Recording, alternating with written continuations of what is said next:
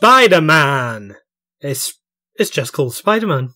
I haven't played enough of the penultimate Spiderman to give a fair review, so instead I'm discussing the 2000 release for PS1 and some other consoles. This focuses on the aftermath of Spider-Man discovering an imposter, someone who dresses like and claims to be him. Flash forward to 2018 and Tobey Maguire knows what that's like twofold. This game is relentlessly energetic with enjoyable, understandable combat, amusing and succinct dialogue, and charmingly engrossing introductions from Stan Lee that wholly respect the comic book origins of Spidey. No, not Stanley Kubrick, Stan Lee. Man, Kubrick would have made this a very different game. The voice acting is enjoyable, with all performers being well suited to their roles. Venom is reinvented as a much more comical and redeemable figure, with traits of his lethal protector counterpart. He's given more dimension than the forcefully dark, almost bland character seen elsewhere. In outdoor levels, Spider-Man is incapable of reaching the ground because of a poisonous gas that was leaked onto the city. Clever plot point. Excuse for graphic limitations? You be the judge. The answer is definitely both. There's a strong sense of place, courtesy of numerous scenery changes, like side of building.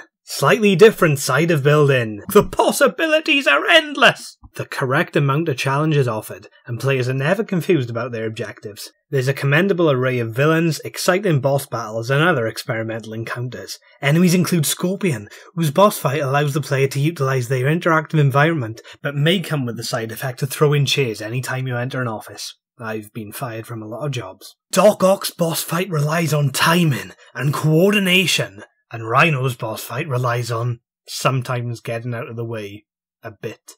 As well as the array of villains, there are entertaining cameos from Marvel heroes who never outstay their welcome. These include Daredevil, the Human Torch, the Punisher, and Captain America, who, as you can tell from his film appearances, has smartened himself up a lot since this game. Visual humour is used sparingly and to pleasing effect, and there are exciting chase sequences that arrive to add a welcome variation to the nature of play. The one major issue is the graphics, which are pretty unattractive. I know the game is old, but even Queen Victoria went on record to say that the graphics seemed dated. She didn't, don't Google that. Don't worry, I knew you weren't going to Google that. Only a fool would.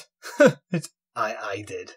Another issue comes from Spidey's moves being slightly limited in spite of how enjoyable the combat is. This isn't really a major problem and is only really noticeable since we know him to be acrobatic. This is a seriously enjoyable game that deserves a remaster to fix the graphics issues. My score would be a respectable 7.5 out of 10. Spider-Man, Spider-Man, he does things that are comparable to what a spider is capable of doing. I think those are the right lyrics.